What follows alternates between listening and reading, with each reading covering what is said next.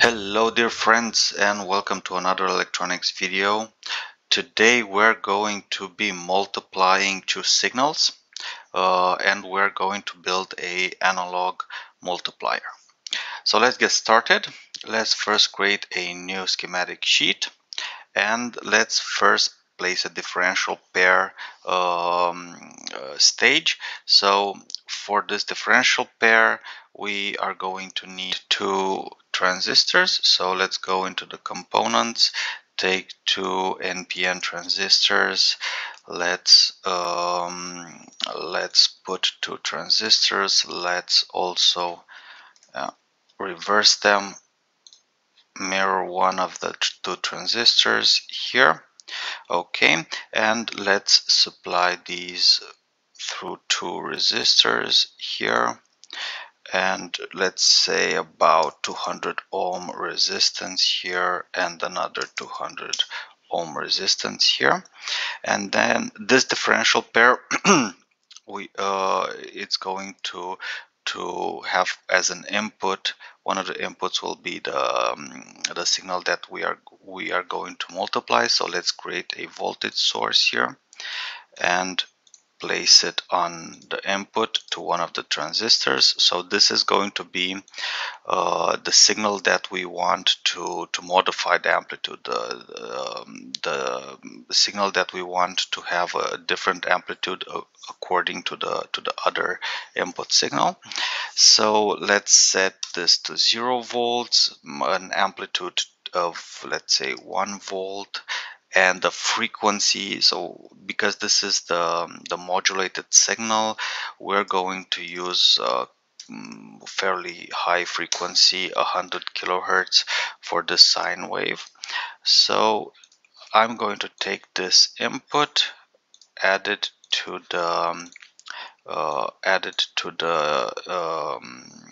differential pair here. Just connect everything together. Also, we need to supply these. I'm going to put here a line and add two power supplies, plus minus, let's say plus minus, say 12 volts here, and another one of 12 volts here, so we can have a differential supply. And let's connect everything together, and now we have two voltage levels, a plus 12 volts and a minus 12 volt line. So let me rename this one to plus 12 volts and the other one to minus 12 volts.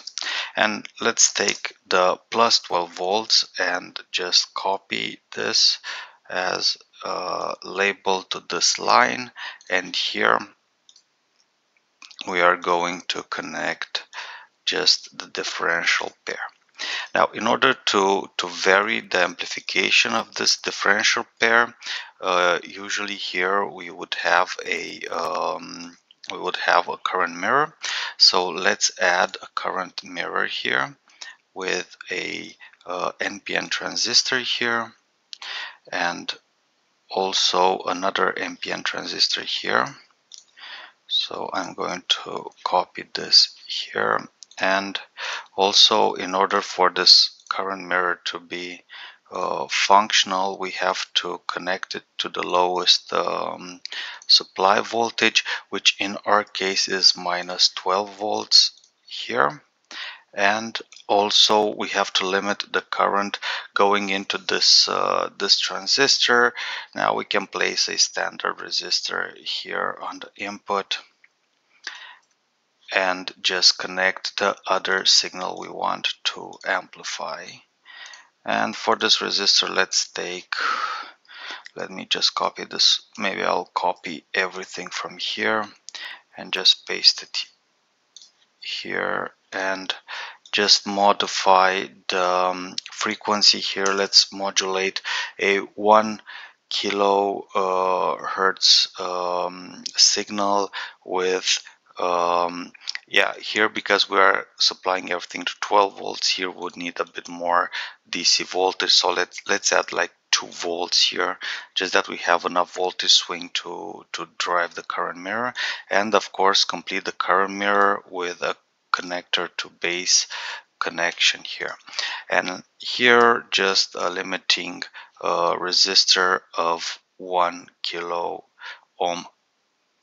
Okay, so the differential pair is done. Only one last connection to ground that we have to place here, and now we have the differential pair.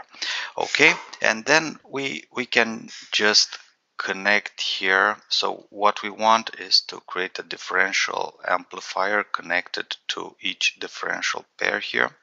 So I'm going to rename, maybe even I'm going to draw here a line from the from these this node, and just rename this in plus or non-inverting, and the other one I'm going to rename in minus. Okay, so this is all really nice. We have created a current mirror, differential pair. We have created the power supplies for the signal. Let's now add a operational amplifier. So I'm going to take the TLV9302, which is a really good integrated circuit.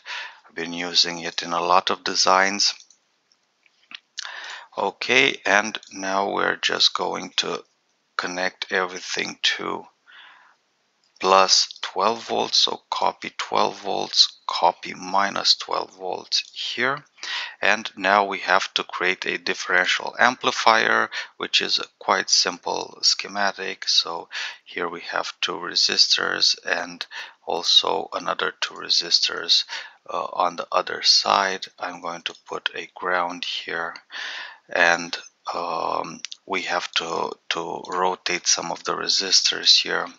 So this is rotated here, and let's put a fairly small gain here, so we can use like a ×2 gain, just that we don't stress this differential amplifier that much. So we can put like 10 kilo ohm here with a 20 kilo ohm to ground, 20 kilo.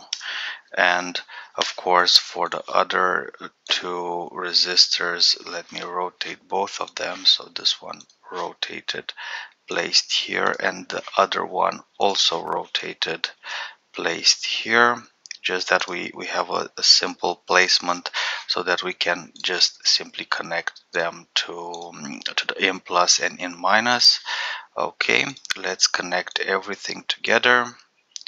In plus, everything to ground, in minus. Okay, and of course the feedback network. So the amplification of the stage is quite simple. It's a multiplication, a division of the 2 resistors, and if they are identical, so if R4, R5 and R4 are identical, and R6 and R7 are R5 and R6 are identical, and R4 and R7 are also identical, then you can consider that amplification is R7 over R6 or R4 over R5. So just quick trick how to calculate the amplification for the stage. Now here I'm just going to write in plus, because this is the in plus node, and on the other side I'm even going to copy in minus. Okay, so we have added the operational amplifier. So this looks really good. Let us see if this circuit works, and maybe also add some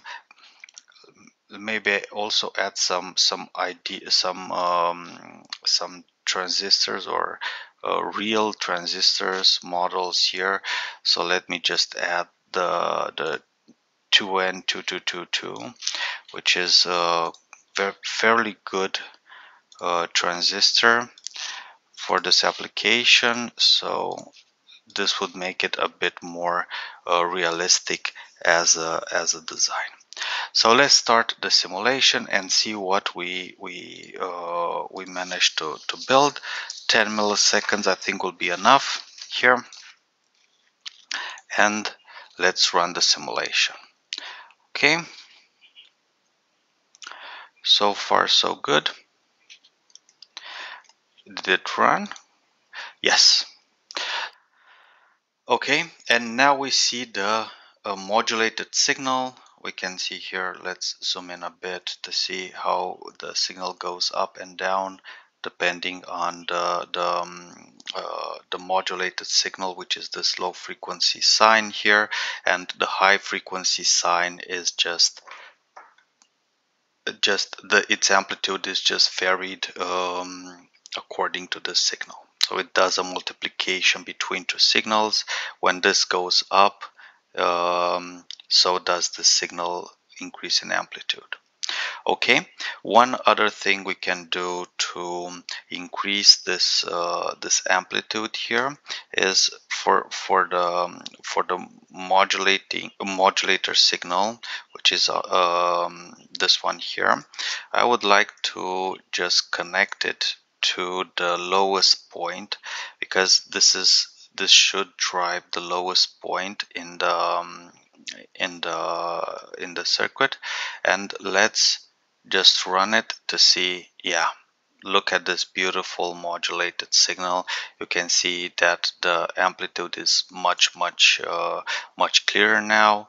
And if we take this, so this is a 1 volt amplitude signal.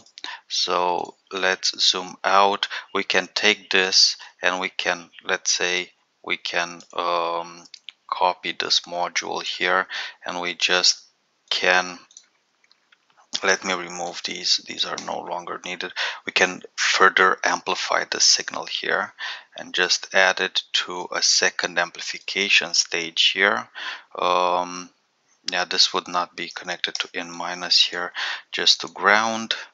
Let's do another line here, and let's put, this is 1 volt, so let's amplify this 10 times. So let's put 100 kilo ohms here and see how the circuit functions now.